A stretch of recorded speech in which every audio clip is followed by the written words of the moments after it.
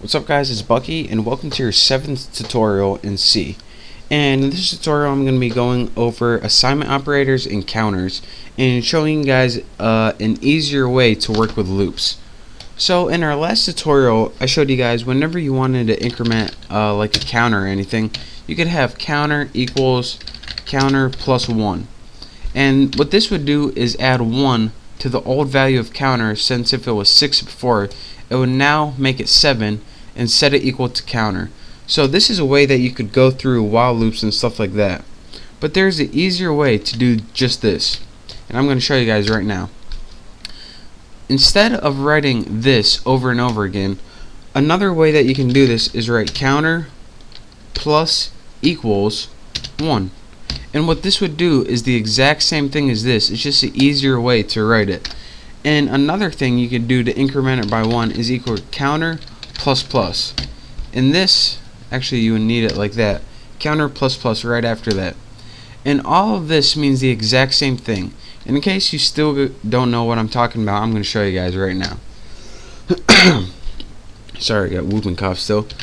So let's make an integer variable. And let's name it counter, and we'll set it equal to 1. Gotta get my cursor out of the way.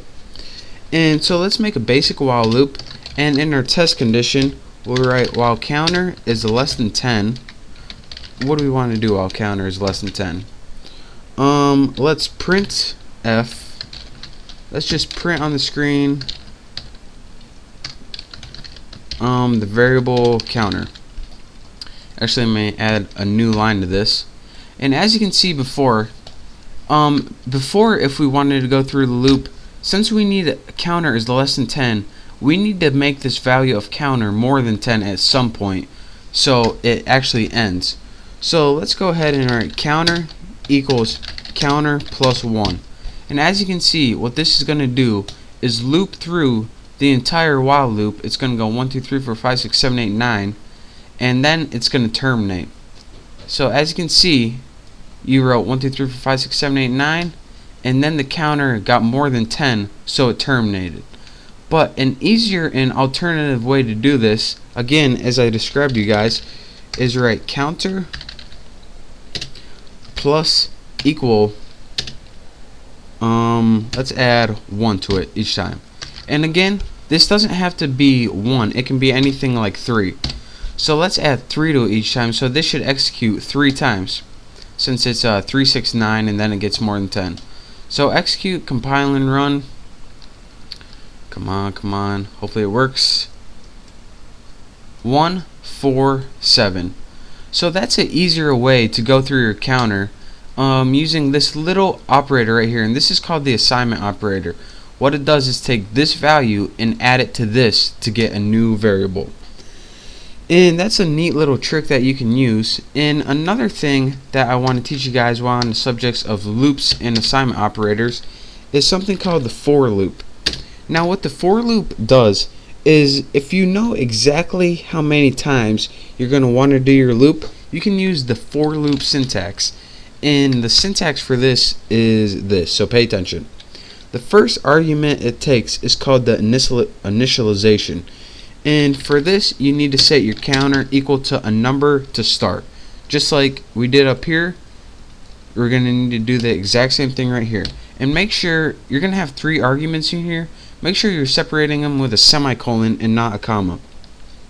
The next argument it takes is the condition. So we're going to say, alright, while counter is less than 20, let's mix things up a bit. So it's going to say, alright, you're going to start at 1, you're going to go to 20, and in the last argument is going to say how much do you want to increment it by. And remember, we can use any of the syntax we used before, but plus makes it really easy to increment by 1 each time, and you don't need a semicolon after your last one. And then after all that, you need to enter your body text. So in the body of this for loop, let's just put, what can we put that's real easy? Printf %d, a new line. Should we write anything? I'll just show you guys what this means right here, and then I'll explain it to you. Execute, compile, and run. Hopefully this works, and then I'll explain to you guys what was going on one last time. As you can see, 1, 2, 3, 4, 5, 6, 7, 8, 9, 10, 11, 12, 13, 14, 15, 16, 17, 18, 19. Worked perfectly. So to recap one more time what went on. For the for loop, you can have a certain bit of code run as many times as you want, and how many times depends on what your argument is on the for loop. Since it takes 3 arguments, what you want the number to start at is 1. What you want the number to go to, or its limit, is the second argument, and how many you want the counter to increment by is its third argument. And in case you guys were wondering, I'm going to be posting all this code on my website, thenewboston.com. So make sure to go to my website, subscribe, and check it out there. And I don't know what I'm going to be teaching in the next tutorial, probably a switch statement.